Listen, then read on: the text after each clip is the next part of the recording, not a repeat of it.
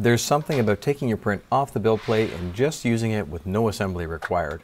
I don't know exactly what it is about it that's so satisfying, and there are so many great designs already out there which are both functional and to be used as man-child toys.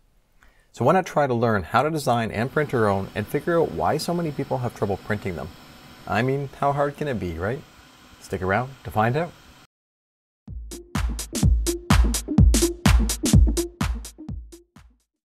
I've downloaded a couple of the highest rated print-in-place models from printables.com, and I've printed them on my Creality K1 to see how well they work. By the way, if you're a designer and you're not already on printables.com, you may want to check it out. If you have popular designs, you can be rewarded for your work. Before we see if the prints worked, I want to look inside the models to see if there are any special techniques being used. The first is this model, which keeps your cords organized, and it's a beautiful model designed by Squin. It looks carefully crafted, the knurling is exceptional, and this model has two moving parts, the hinge and the central shaft. So if we look at the hinge spacing measured parallel to the conical surfaces, it's set to 0.238 millimeters. And because it's a conical hinge, it can be printed to avoid supports and bridging, making this a print in place that should work right off the build plate. And if we look at the vertical surfaces, they are 0.2 millimeters apart. And if we look at the central shaft, it has a gap of 0.285 to 0.3 millimeters apart with chamfers to avoid any surfaces meeting while printing. So does this work right off the build plate? The answer is yes. Well, sort of. The hinge works, the shaft portion does not. And that's probably due to a little bit too much squish on that first layer. When we look at the model, it has no chamfer on the bottom edges, and that's where I had the problem. Even a 0.2 millimeter chamfer would help here. Also, compensating for elephant's foot in the slicer would help as well. I've also tested printing the version with the handle at the bottom, which is supposed to swing out, but it was too hard to print and the hinge was too tight, and it locked when I tried to free it up and the handle broke off. So what went right for this model was the extrusion calibration was close enough to get the gaps in the hinge where they were needed. Also, this is a fast printer and they can have trouble with cooling. So the top is off, the door is open, all the fans were turned up to max. This helps to prevent surfaces from bonding too well. The version that I printed of this model was the largest and it works like this. It's a nice model, not too hard to print with the right settings. The next model is a very, let's say, unique hinge. This one caught my eye because of the gearing, and there are some videos showing how much force these hinges can withstand, and for such a small plastic hinge, it's pretty impressive. This one was made by E. Soderbergh, and there are lots of contact surfaces here to bond if things aren't quite right with the printer, the model, or the slicer. This one has tighter tolerances on the gears at 0.1 millimeters, which may be alright because they only come close towards the center. However, the center connecting rod has a little bit more space at 0.3 millimeters, and I think that's a good idea because if these were too tight, there'd be far more surface area to have to break free and it may not work. Again, at the bottom, there are no chamfers here where the connecting rod meets each geared side. So how does this model do right off the build plate? Aside from the tiny amount of supports added in a place I didn't expect, the model freed up well and it moves nice and smooth. The model is actually really stable considering that it only has the center connecting rod that holds the two parts together. Hinges are one of the most common types of models printed in place, and that's probably a good place to start for our design.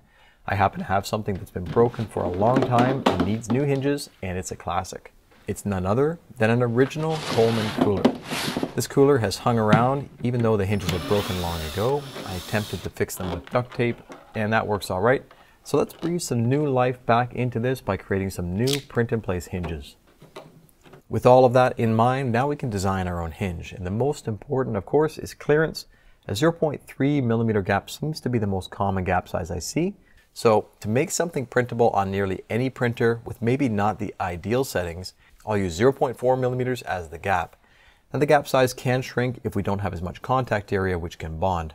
We also need to make sure that the edges touching the build plate are chamfered on any motion parts. One other little detail I've noticed on a few models is that when they've created their conical extrusions, they've not given much of a gap. This is an area likely to fuse because of the overhangs, and it should have good clearances. Rather than extruding a cone, the better way to do this is to use the revolve command for a consistent gap. There's one other detail, and it seems to be slicer dependent.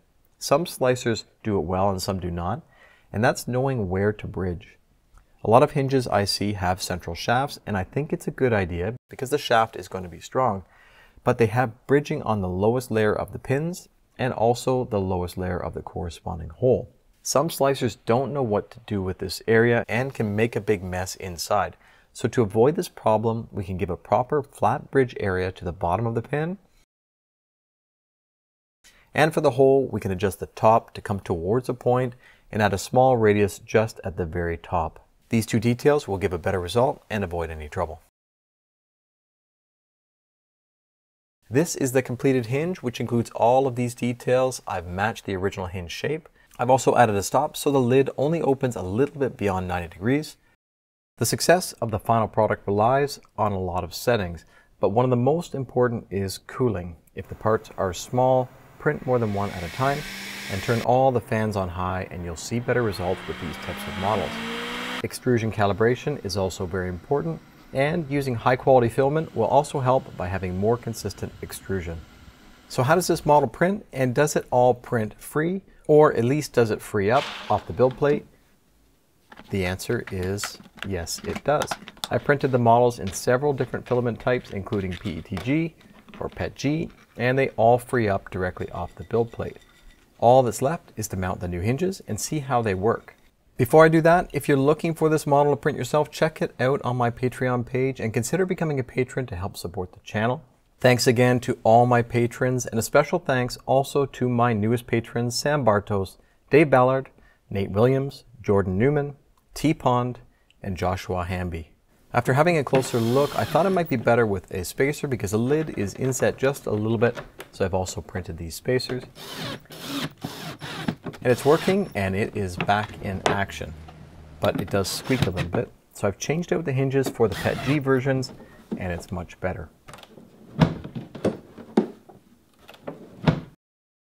All that's left to do is find something to load into it.